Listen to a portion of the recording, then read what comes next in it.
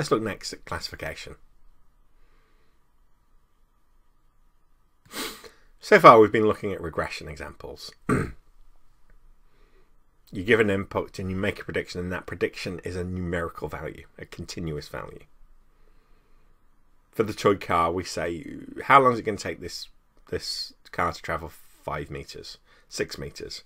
We could even go 5.6 meters. For the salary calculation, likewise, we're giving in years of experience predicting what a salary is, and the salary is a continuous number.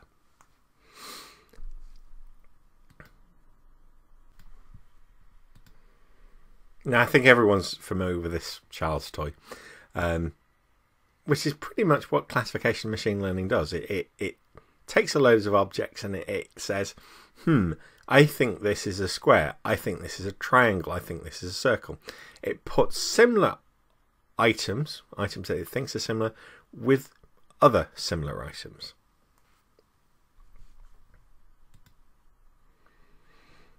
Now, unlike regression, where the numbers are continuous, there's a discrete number of classes that things can be put into. Even something we think that's quite complicated, like the self-driving car, it's obviously needed a lot. The self-driving cars that Google have got has used a lot of data into it. But even so, it's trying to bubbles down to a limited set of actions that can be performed.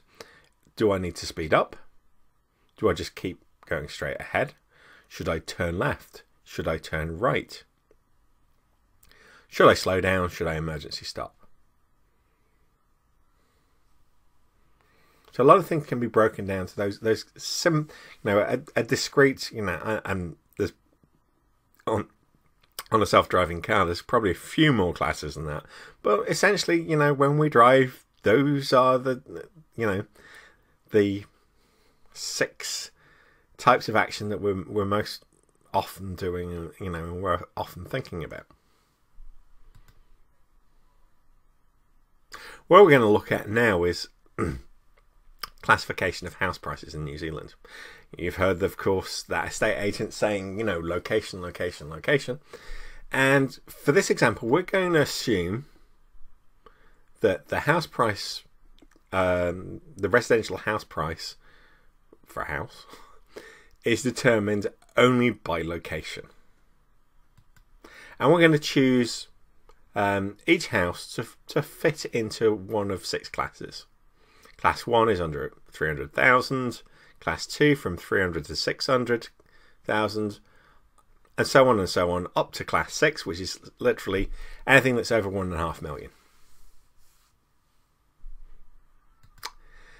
And what I've done is I've taken 2,000 random examples from the land information, and I've got the house price information for those houses, and those data points have created a map that looks like this. And this was in a way a data check itself. If I've randomized the data correctly, you should get a map of New Zealand, which is exactly what I get. Ta-da! And most importantly, you can see, for instance, there's concentration of points here for Auckland, which is our biggest city, as you'd expect, and Wellington. And you can see Christchurch there. I believe that's Dunedin, and then Invercargill, and New Plymouth, and I think that's Taronga, and that's Hastings.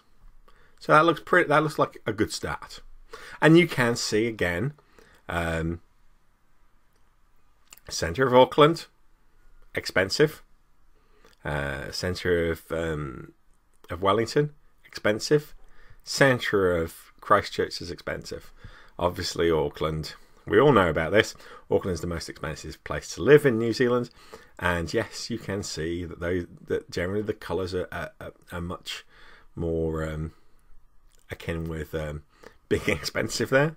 In the middle of nowhere, there's all these dark blues that indicate relatively cheaper, and indeed you see a pattern of getting more expensive the closer you get to these city points. So that's good. That gives us that means we've got some quite reasonable data to work with. So this is our real estate prediction program. As you might expect, because there's so much more data, I've created a separate file containing about 2,000, just over 2,000 data items there, which includes the number, an arbitrary number, the latitude, longitude, the price category, which we said was a number between 1 and 6, the actual price, just in case I need to verify this, and the address.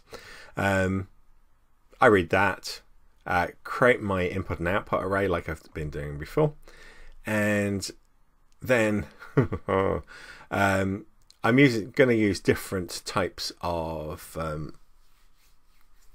algorithm again. I'm going to use a nearest centroid, a Bayesian ridge, a neural network. Now, a neural network is a slightly tricky one to do. So I'm trying to use different depths or configurations of neural network to see what's going to give me the best result. And there should also be somewhere,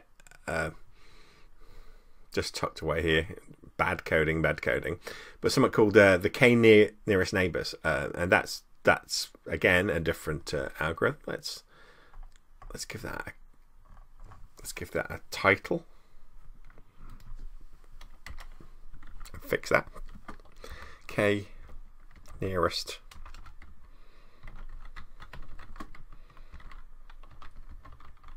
fixed.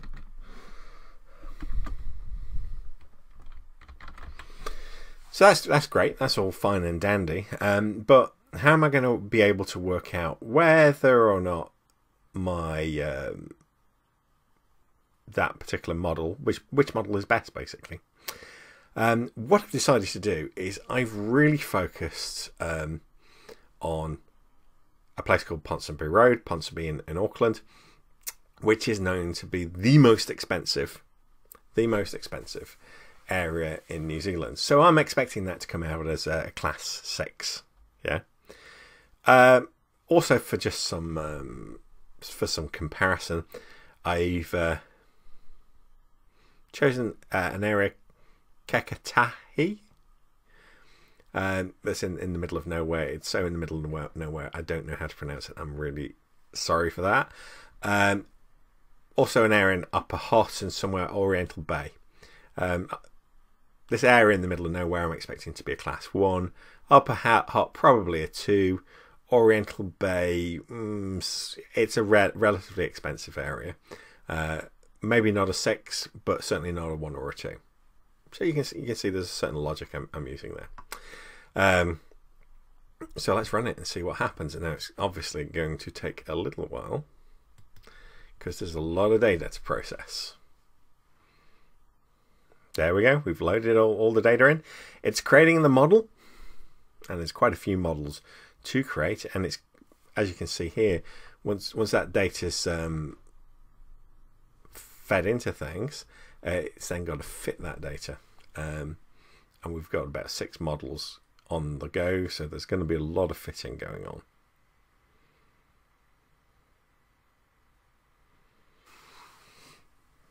Yay, we're finished.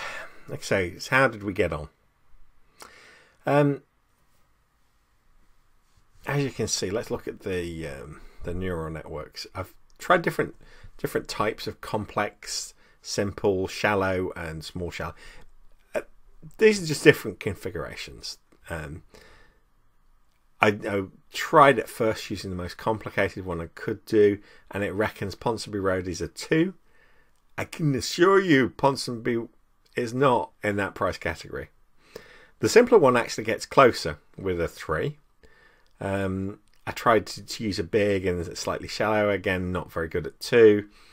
3 is better, but it's not great.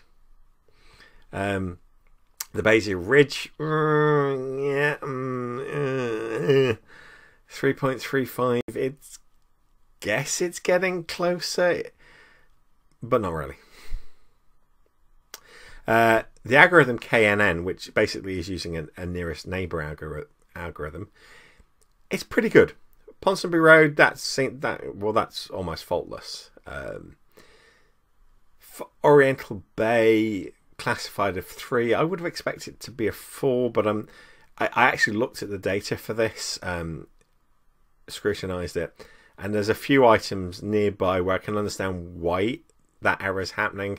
It's occasionally comparing a flat with a house, because I couldn't filter out because of the data that I was using. Sometimes it doesn't always discriminate between a house and a flat, and so maybe 3 is about right. Up hot prices as a 2 seems about right, and this Kakatahi, yeah, I've got it right, as a 1 seems about right. So this model performs so much better than these other models, and this is, as I was saying, that for a particular problem, there is probably going to be one type of algorithm for machine learning that will perform better than other ones, but it will vary by problem. There is not a perfect one. The best thing to do is to, again, take your data, process it, run different machine learning on it, try and predict something outside of that data, and work out which of these models seems to perform better. Do you know what that process is called, of comparing one thing against another? It's testing. And it's why testing, again, is at the heart of machine learning.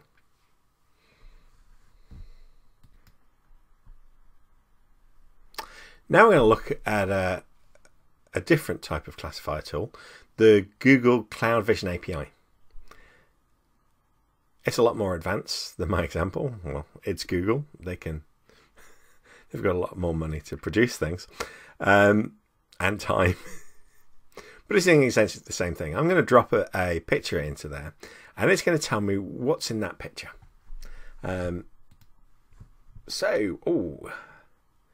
Let's start with this. Picture of myself and my wife.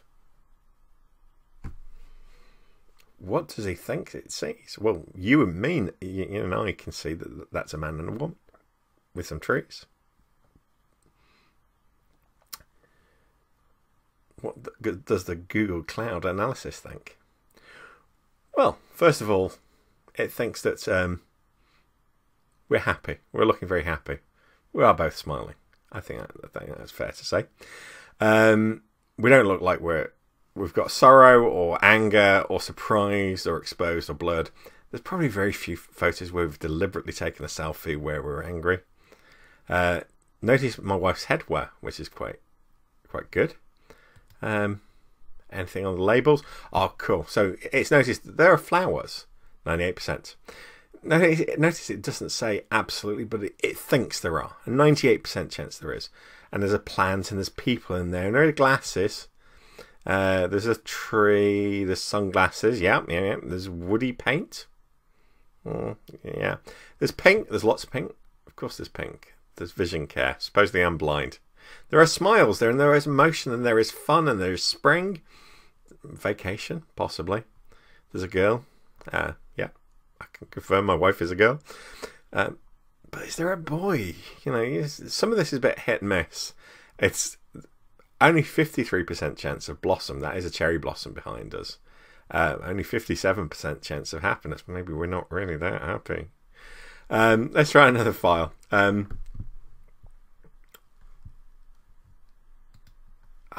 Let's again. This is a bit more scenic. That's me, my son, and Bob Dowling.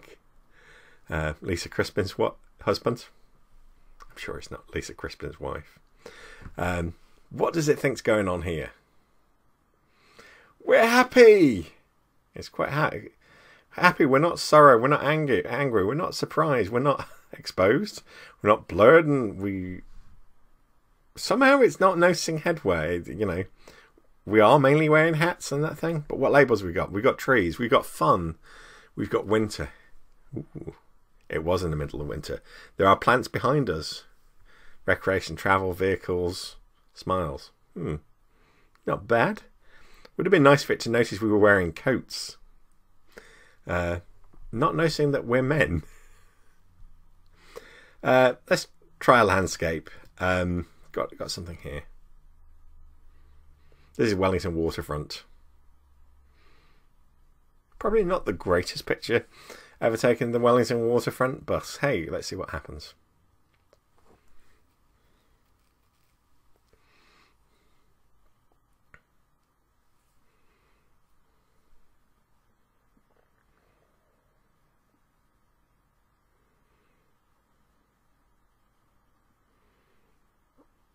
We've got sky, we've got bodies of water, we have water. Waterway, sea, town, city harbour, evening, I'm pretty sure this was in the morning, marina, river. But it's quite interesting to see how it breaks things down. It's working out what elements are there. Not noticing, oh yeah, it is noticing sky, not noticing traffic cones or fencing. But that's pretty good. That's pretty good. One last one, I think. Might be two last ones actually. So of course, with it doing so well with photos, that leads to the next thing. Well, how well does it interpret drawings? Photos are hard cut physical things. A drawing is an interpretation of a thing. Me and my wife sometimes have a drawing competition, so this is my drawing. And when I ran this a few months ago, you can tell how well it is learning. I put this through. It didn't recognise it as a cat. That was probably my drawing. But it did notice a 60% chance of dog, which would probably offend most cats. But yes, strong chance of cats. Obviously, Google has been learning lots about cats. It notices it's black and white and it's a mammal. It's a small to medium-sized cat. Noticing whiskers and noticing it's a drawing. I don't know why it would think it was a fauna. Yes, it is a cat-like mammal. It is a sketch. It's a tabby cat. It's a kitten, I suppose, and it definitely is a carnivore. It thinks it might have a wing. Is my drawing that bad? Could be monochrome photography. It's at an angle. And it's art. Thank you. It's only 50% chance of art.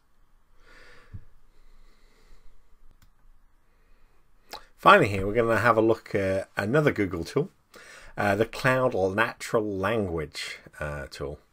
And again, this performs classification analysis on written words. So I'm going to enter this text into here. That's not that text, but this one. Brad is an idiot. He keeps forgetting my name. And I can't remember the last time he was at work on time. Janice, though, I find much easier to get along. She can be a bit bossy at times, but generally she's reasonable and fun to work with. So, a paragraph talking about two different subjects. We like Brad, we don't really... we like Janice, we don't really like Brad. Let's see what it analyses. Okay, so again, this breaks it up into different things. So it notices there's an entity called Brad, and one who's a person, and Janice, who's also a person. There are things talked about an idiot, about work, about fun, about times, and about name. And everything, you know, if you were to break this down. Brad is an idiot, work, fun and time. Yeah, these are all what's on there. It's the sentiment one where it links them together. And it's doing analysis. And Brad is an idiot, he keeps forgetting my name. It talks about things being scores and magnitude. And score is about emotional level. At -0.5, it's quite negative things. And in quite a reasonably strong way about Brad. And I can't remember last time he was on work on time is a kind of, you know, not very strong sentiment, but not very strongly felt. When I say she can be bossy at times, but generally she's reasonable and fun to work with, it sees this as a very positive statement, felt very strongly. So again, what it's doing is interesting. It's it's breaking down text that it's given into things and sentiments. It's interesting. It's potentially useful, but as we've said before, and we've gone through many examples now, it's certainly not artificially generally intelligent. It's just rating things. It's just sorting things into boxes that it's been provided.